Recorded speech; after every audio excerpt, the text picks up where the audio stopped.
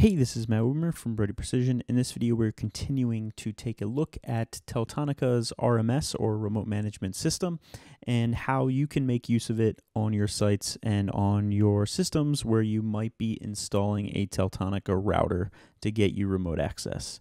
In this video, we're going to be taking a look at how we can actually set up and use a VPN through RMS and get that pushed down to our routers and get logged in remotely and access a Jace.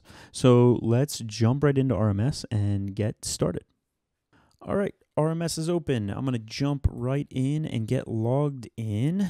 Two-factor automatically is done in my case because I'm using a password manager. And when we first get logged in here, we know we're going to get this page, which is the devices page where all of our devices that we have set up in RMS are going to show up. In our case here, we're going to be playing with this RUT-M50, and we're going to be looking specifically at the RMS VPN and even more specifically, the VPN hubs. So if I click into VPN hubs, we will see that sort of a blank page to start. At the top right, you will see that we can download the VPN client in order to make use of these hubs and access them from our machines by clicking that download button. So I'm going to do that right now and download the client. We also have the ability to use the regular old OpenVPN client and download a configuration file from within our VPN hub configuration, and I'll show you that in a moment here. All right, so our client is downloaded. Let's run that and get set up on our client side. And we will agree, install, let's do that again. Say yes, not no to that. Let it do its thing. Behind the scenes, this is basically using OpenVPN to make everything work and happen. The special part about the Teltonika VPN application is that you're logging in with your RMS username and password, and you automatically get access to all of the VPN hubs that you have access to. So I will close out of this, and then I will come back over here, go to my applications, and I'll do Teltonika RMS VPN, have that open up. What you will get looks like this. I actually had this installed previously, so that's why I was already logged in. If I click log in, it's going to take me to the RMS website, and I'm going to have to log in there if I'm not logged in already. Because I am, everything's hunky-dory, and we're good to go. So now if I come back in here to my VPN hubs, we can see here that there's one piece that's showing up. That's actually a VPN Quick Connect, which is something a little bit different. We'll cover that in a future video, but we only want to work with VPN hubs at the moment. So we'll go back to that page. We're set up and running. I guess I should also mention that there are versions of this VPN client available for iOS and Android as well. You can get to them through the drop down here or just searching for them on the stores for either of those platforms. If I go to my actions now and do add VPN hub, now we get to the details in getting our VPN hub set up. So the first thing that we're going to do is give it a name. I'm just going to call this VPN demo. And then we're going to choose if we want ton or tap. So if we mouse over here, it doesn't really give us a ton of information. Ton is going to be our typical layer 3 VPN. If you need layer 2, you have tap as an option. It requires a little bit more setup. It's also a beta, so things may change. So right now, my recommendation is just stick to ton.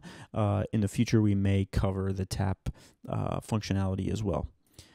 So we'll do that, and then we're going to select this location where we want this VPN server essentially to be running in the world, what data center location we want it to be.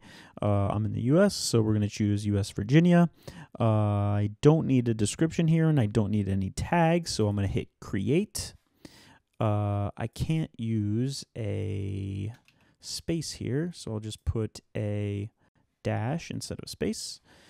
Let it do its thing and start that VPN server. So really what's happening behind the scenes is there's literally a little VPN server that's getting spun up in a data center in Virginia that we can now go in because it's created. If I click on the name, we can go in here and configure this further so that we get exactly the functionality that we want.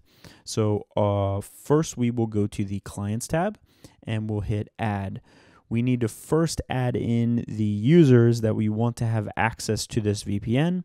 Obviously, I need access myself, so I'm going to add myself as a user. Hit that and hit close. Next, I will come back up here and do add again, and I need to add the devices that I want to be able to connect and talk to. So under the RMS devices tab, it's only going to show me the devices that are up and running at the moment, because obviously in order to configure them and get them working with the VPN, they have to be up and talking. So we will hit the plus next to our RUTM50 and hit confirm. It will generate the certificates that it needs in order to make that VPN happen, move them back and forth between RMS and the router so that all of that is functioning the way it should.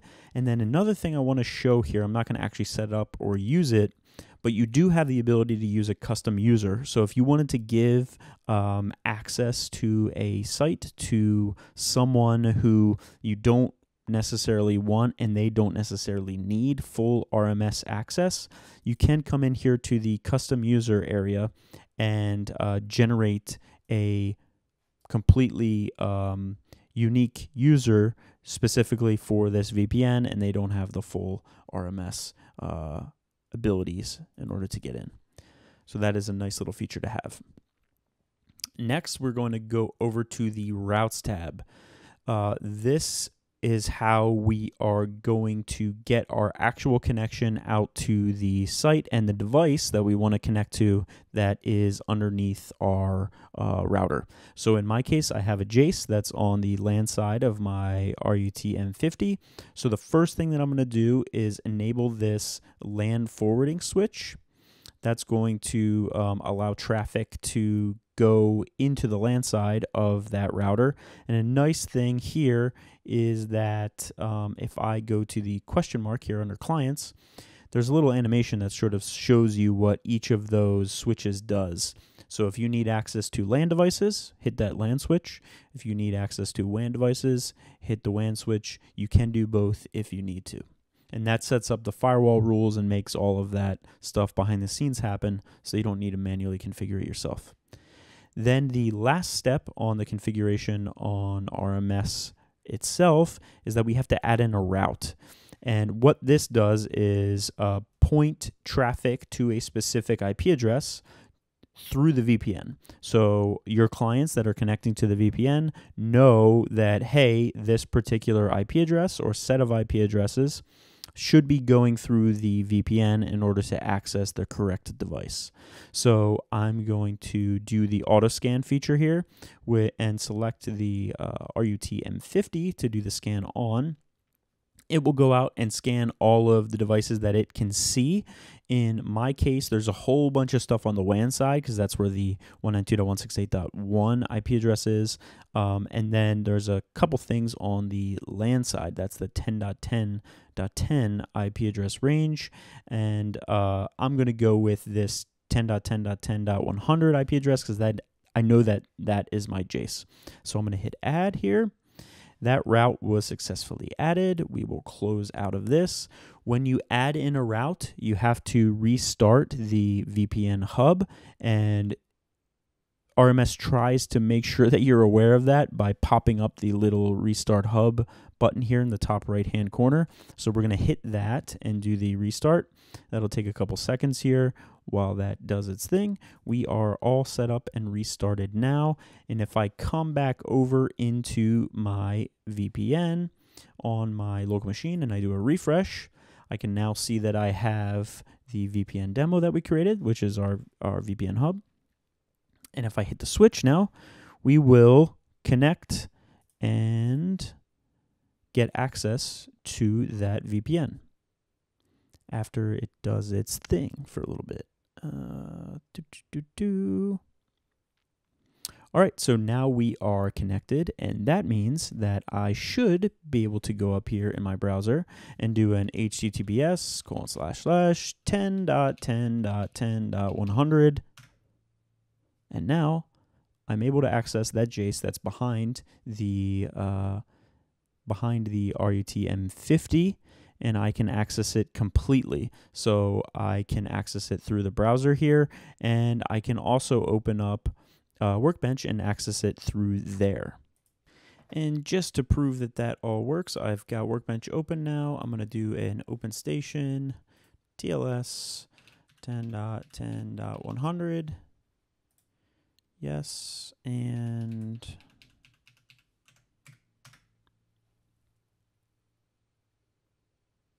there you go. I've got full Fox and platform access to this JACE, and I can do everything that I need through that VPN. So hopefully that was helpful and informative to you. Full VPN, very easy setup and usage. A couple little things in there that make it a little bit more difficult, say, than something like TozzyBox. You got to hit a switch. You got to add in a route to the devices that you want to access. But other than that, it's pretty self-explanatory.